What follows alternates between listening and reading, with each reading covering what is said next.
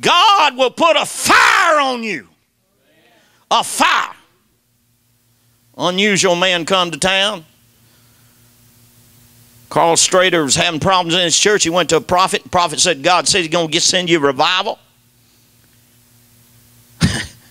God sent him Rodney Howard Brown. Oh, that tore the religious people up. See, religious people don't like joy. They like prune juice and persimmon juice. We just love the Lord. Hallelujah. God, you better not shake that person over there. I'm watching. Don't you dare put them out in the aisle, God. What? Rodney Howard Brown come to Carl Strader's church down there in Lakeland, Florida. People started laughing. He'd go up in front of them. I thought, this man, he can't preach real good. But he had an anointing on him. 1,500 people got baptized. 1,500 people got saved. Revival went into Toronto. Later went into Pensacola. Come on now. God's foolishness to man is a power that he touches lives with. They baptize people. They got this big pool in the middle of the sanctuary down there that would see, what was that? What did you see? 12,000 people? I don't remember. 10,000 people. They got this big pool. They had to get this big pool. They brought this big pool in, put it up there, and they started baptizing. 1,500 people. Some of them, they had to fish out of the tank because they got slain in the spirit. When they went under the water, they had to fish them out. That's the power of God. Hallelujah. People say, well, I don't want to see that. Praise God, I don't want to see it either. I want to get in the middle of it. Come on now. I want some of it. Oh, hallelujah. Some of y'all been in bars before. Somebody said something smart to you, and you got up and you said, you want some of me? Come on. Well, I tell you, God wants all of you, and you want a whole lot of him. Come on now. I'll take all of it. I've seen people say, well, I don't want it. I say, I'll take it. I've heard people say, I don't want to be used that way. I say, oh, God, let me be used that way. I tell God sometimes, I say, Lord, if you got something I don't want to do something, I'll do it.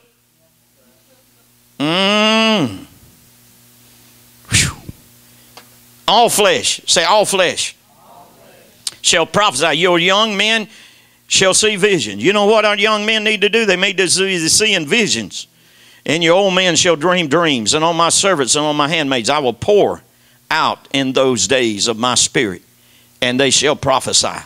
Glory to God. I'm prophesying tonight. Prophesying is for education, exhortation, and comfort. Oh, hallelujah. I'm prophesying tonight. God won't do you no harm. He'll only do you good. Come on now. God will take a weak person, make them strong. Oh, hallelujah. God will take somebody that don't have sense enough to know how to pray like me, and he can enable me to pray in another language I've never learned, supernaturally. And sometimes God will give me the interpretation. One time I was praying in my closet, and God gave me the interpretation. And I told Jenna, I said, I was praying in the closet. God gave me an interpretation. She said, what did he say? I said, he said, I'd be in the Dominican Republic in 2 weeks, me and you.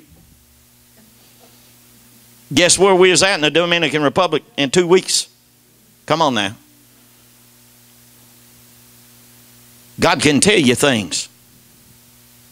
How many of y'all ever got an interpretation of what you was praying sometime?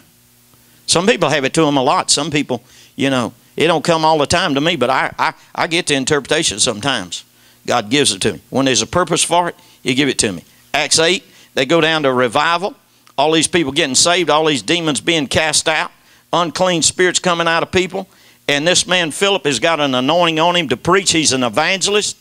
And he's got an anointing on him for miracles, but he does not have that gift like Peter and John to lay hands on people to receive the baptism of the Holy Spirit. And I want to show you something here. Some people say, well, you get all you get.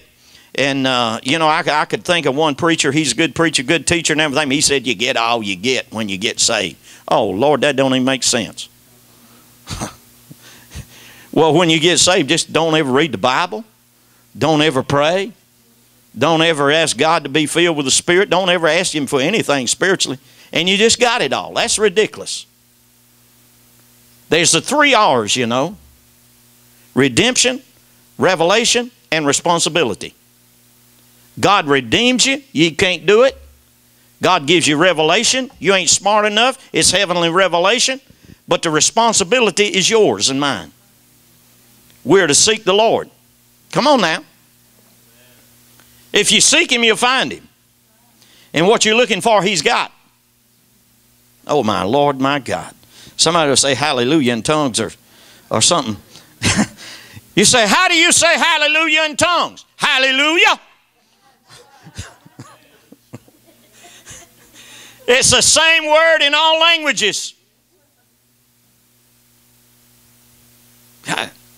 It's good preaching. Doing all this. Philip gets them saved, gets them baptized in water.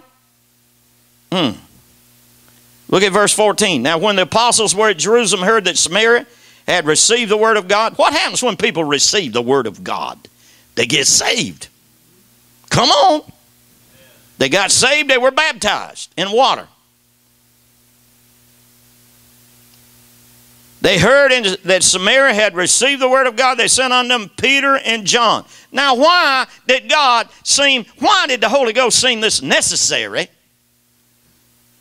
for Peter and John to go down there? Because they had a special gift of getting people baptized in the Holy Ghost. How many know there are different gifts in the body of Christ?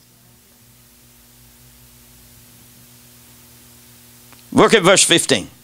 Whom when they were come down, prayed for them, that they might receive the Holy Ghost. What is it talking about here? They already received the Holy Ghost when they got saved. Exactly. But they wanted them to receive the baptism in the Holy Ghost. Are you with me? You never, I could go down to Brother Jimmy and I could lay hands on Brother Jimmy if he was lost, and I'd say, Brother Jimmy, I impart to you salvation. Receive salvation. He'd sit there and say, oh, I don't want it. He ain't going to get it. You don't lay hands on people to get them saved. I mean, you might lay hands on them like Nick the Greek did. He got saved in prison, and he, after he got saved, wanted everybody else to get saved, you know. And so he had a roommate in his cell there, and he told him, he said, you need to get saved. He said, I don't want to get saved. So Nick the Greek took his head, stuck him down in the commode, and held him down. He said, you going to get saved? And by when he was about ready to drown, he said, oh, blah, blah, blah, yeah. So he brought him back up. You don't do that.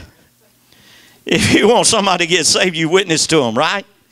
And then they yield their will and they get saved. But these people were already saved. Why did they lay their hands on them? Because there is an impartation there. Amen? Amen? There is a laying on of hands is a transmission of the Holy Ghost. Contact and transmission.